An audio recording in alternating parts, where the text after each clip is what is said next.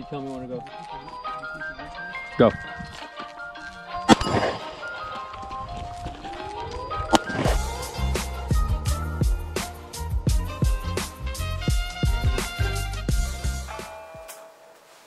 What's up, guys? So last week I told you guys about my dream of becoming like Bruce Lee, and I honestly haven't done anything about it other than the normal training I've been kind of doing with Alec. But the topic of today, which I don't even know that I had topics, last week I brought up these things about like finding these passions that I used to have as a little kid or whatever. You know, you can look at it how you want, but to me, I've thought about it more in the way that I came to interpret it is, you know, I just want to be able to express myself in an unapologetic manner and the way that I used to when I was younger. And, you know, I've noticed that as I've grown up, you know, like, one of my dreams was to adventure, right? Like, to travel, be like Indiana Jones. That was really the dream, is to be like Indiana Jones. I feel super silly about it. And I'm kind of doing something like that to an extent, but I feel so shy even talking about it. I almost feel embarrassed, you know? And when it comes to cooking, you know, I love to cook. I'll cook for my friends, but I never actually do anything with it. In terms of just like, oh, I get really excited and like make like it's not a big deal, but to me it really is. And I just don't want to have to suppress those kind of things. So I started doing some research. Like I really started looking up all these things on like success and happiness across all these different kinds of mediums. And I found some really cool stuff. And I actually started formulating a plan on how to apply all these things to my life so that I don't go into the same, I don't want to call it depression because I don't feel like that's what I have anymore, but I don't want to slip back into my old self. So I became smarter. I began training my mind. And I came up with this. Also, I'm not a professional, and I live in a bus, and I'm technically homeless, so take this with a grain of salt. So I made this chart of all the research I found online. These were the things that kept popping up over and over. So the first one is passion. Obviously, you need passion to do anything that pertains to following your heart, which is, I think, the thing that I am searching for the most. And the reason I say that is because I'm just realizing how nervous I am wearing this stupid getup. I feel like I'm talking so fast, but the reason I'm wearing this getup is because I'm trying to become more confident, and I felt like this was gonna do it, but I am a little bit completely wrong.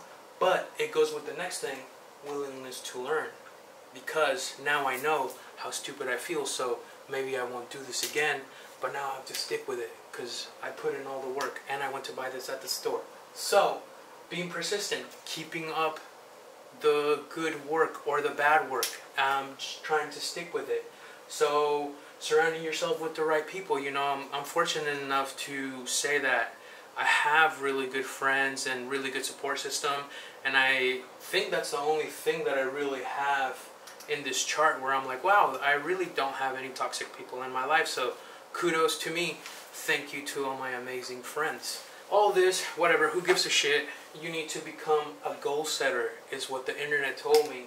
So what goals do I have?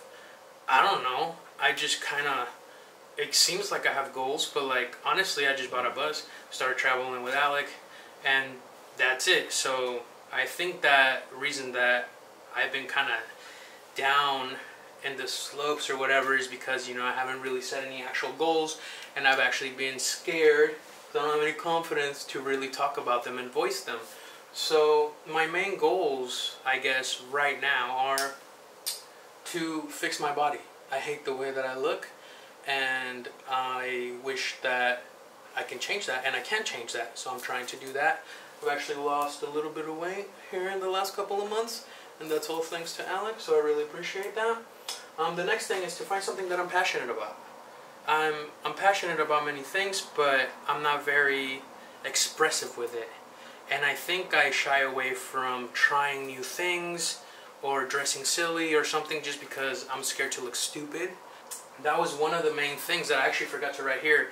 A lot of them said humor, and I think I need to be able to have a sense of humor about my failures, and I think that might help me become more passionate, expressive, and finding other mediums from which to express myself. And the other one, which you cannot see, is to make 100 videos. Once I make 100 videos, I feel like it'll be okay to give up on making videos. And the reason for that is I've honestly always wanted to do YouTube videos since I was like 23, and I have made YouTube videos since I was 23, but I've always been very shy and I guess spiteful against myself, so I always take everything down that I upload, so I'm hoping not to do that anymore. And just kind of going off of all this, I've actually contacted some really cool people, and I'm lucky enough for them to have said yes for me to come interact with them. So the first person I'm about to see actually today is my friend Direwolf Omega.